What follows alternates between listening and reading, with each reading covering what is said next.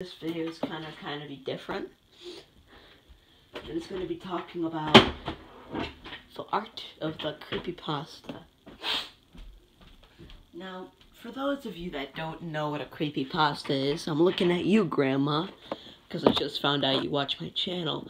A creepypasta is mostly short internet horror story written and can easily be copied and pasted to somewhere else, right? And most creepypastas, they're at least passable with that thing. And it started with a famous internet horror story called Jeff the Killer. And it's surprising how something so damn bad could spawn such a loving and wonderful thing. So I think I'm going to start a new series on this channel called Creepypasta Reviews, where I review some of my favorite and not favorite creepypastas. Well, let's start off with, I think, the greatest creepypasta I've ever read, and it's called Borrasca. And I do not want to spoil a single thing about this story. It is, without a doubt, the best creepypasta that has ever existed. But that's just me. Anyways.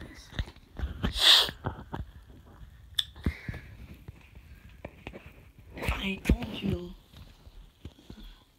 literally anything about those stories, then it might spoil it. The story's about an hour and 30 minutes long. No, like 2 hours and 30 minutes long.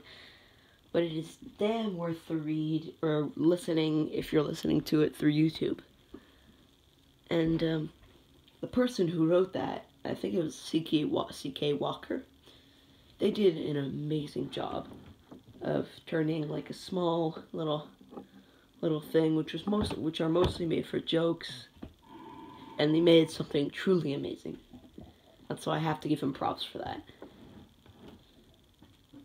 The story isn't dependent on monsters or shock value, because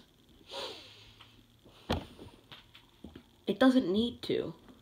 And when it does shock you, it shocks you in an organic way that weaves perfectly and seamlessly into the plot, as our main character grows more and more suspicious of a certain other character, and when one of his friends go missing, the plot really kicks off.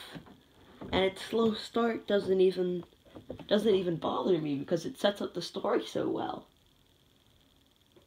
So I'm gonna have to rate Borrasca a 10.1 out of 10. Truly an amazing story with no flaws in sight, unless you look deep down into some of the logic, which I can mostly still see. So a very impressive story by C.K. Walker. Now let's look at a not so impressive story by someone who shall remain nameless. And it is the writer of Jeff the Killer. Now I don't understand why in the name of the Lord anybody would think that this story is passable enough to spawn something like this. And believe me, Jeff the Killer would spawn many stories basically exactly like it, with the same plot beats, similar names in the title, sequels to the original, unofficial sequels to the original. So, you know, they're pretty damn bad. Jeff the Killer follows the story of our main character, Jeff. Not a great way to set up the fact that he's gonna kill everyone, but okay. He's recently moved into a new town, which is almost exactly how Borrasca starts. Except Borrasca did it way better, with a nice setup.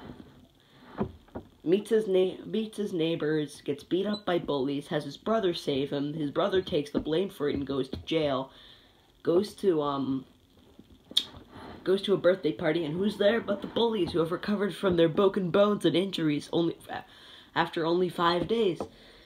Then they beat Jeff up,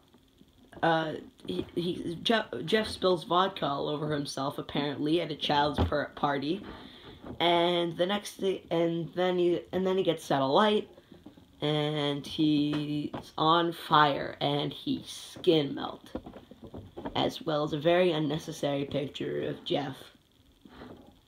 Basically, it looks like he accidentally turned on Flash on his phone, and he was wearing lipstick. That's what he looks like. So yeah, that story. That was terrible. 3 out of 10. I can almost see why some people like it. It was also memed to death. There are so many jokes about this story among the creepypasta community that, yeah, everybody knows it's bad, but they're kind of glad that they spawned this. We're gonna look at one more creepypasta today, and that is the Russian sleep experiment. I don't need to tell you. This story is short and sweet. It is not perfect, as no story really ever is, except maybe Borowska. And it delivers on every level imaginable. It poses a philosophical question. And okay, so basically here's the story.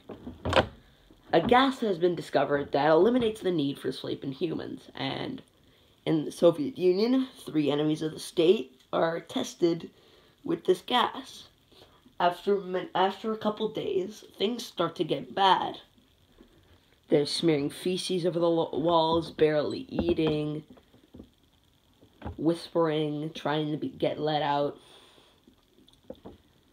Until, after one day, some of them start to die as they fall asleep in the gas.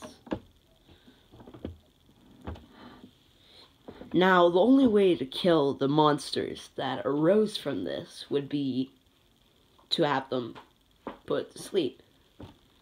So they were. The last one was shot at point blank range. And it delivered a very creepy message, detailing exactly what the gas did to them. And I won't spoil it here because the story is really damn good and you should read it too. Existential crises and all that. And I'll overall give the story a 7.8 out of 10. It's not perfect. No story ever really is. So, yeah. I'm glad that I read that story. And you know, I'm glad I read Jeff the Killer too. Because, you know, at least I know where the criticism from it's coming from. And it is garbage. Maybe tomorrow, maybe later, for the next edition of the series, I'm gonna listen to the famous story Ben Drowned, which I've heard is really good. And I'm also gonna read up on a little bit of my Slender Man lore. But yeah, that's a new series. Let me know if you guys want more of it. Creepypasta reviews.